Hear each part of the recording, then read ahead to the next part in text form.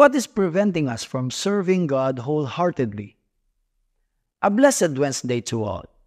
This is our reflection for today. Holy Spirit, make my heart open to the Word of God. Make my heart open to goodness. Make my heart open to the beauty of God every day. Amen.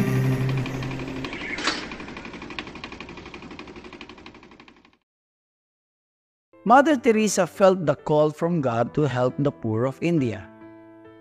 All she had was some basic medical training and then set out to help the sick and needy. This wasn't an easy task in 1948 India. She had very little support, and while trying to feed and help the poorest of the poor, she herself was constantly hungry and even had to beg for food. But in 1950, Mother Teresa formed a group within the Catholic Church called the Missionaries of Charity. She described its purpose as an organization that would take care of the hungry, the naked, the homeless, the crippled, the blind, the lepers, all those people who feel unwanted, unloved, uncared for throughout society. People that have become a burden to the society and are shunned by everyone. Mother Teresa had very lofty goals, considering that she herself was starving just a few years earlier. When she first started the Missionaries of Charity, there were only 13 members. Today, the group has over 4,000 members who care for people all over the world. She worked almost up until her death on September 5, 1997.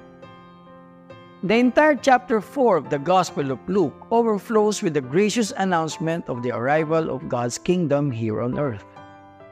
We see Jesus overcoming the temptation of the evil one. We hear the Lord announcing that the Spirit of God is upon him, having been anointed to proclaim the good news to the poor. The graciousness of God's kingdom flows into today's Gospel reading as Peter and the others intercede with Jesus for his sick mother-in-law who received his healing, and after which she threw herself into the service of Jesus and the disciples. When Sabbath ended, people came to Jesus for healing, while demons were driven out from many. These spirits shouted, "You are the Son of God," using his title, hoping to exert control over him, with the mistaken notion that through pride, Jesus will be influenced by them. That did not work, of course, and the presence of the kingdom is clearly felt. Health and healing are not just for the individual. The desire for wholeness applies to the entire community. The healing of Peter's mother-in-law restored her to the community and to the duty of serving that community.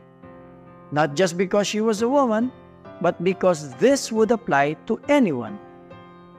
The healing of those who came to Jesus right after the end of the Sabbath would have restored all of them back into the service of one another.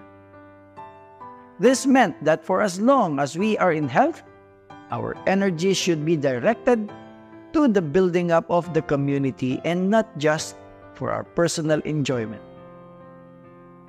The intercession made by Peter is an excellent example of entrusting every concern we have to Jesus. The principle of intercession is to tell God the same things that He tells us to tell Him, as the means of releasing His power. St. Paul teaches us in Romans chapter 8, verse 26 that, "Now in the same way the Spirit also helps our weakness. For we do not know what to pray for as we should, but the Spirit Himself intercedes for us with groanings too deep for words."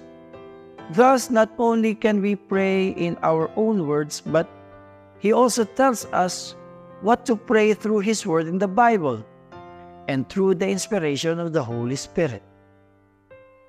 Intercession is God's brilliant strategy for including the saints in ruling with Him in power. Its mystery is in its weakness, simplicity, humility, and accessibility to all.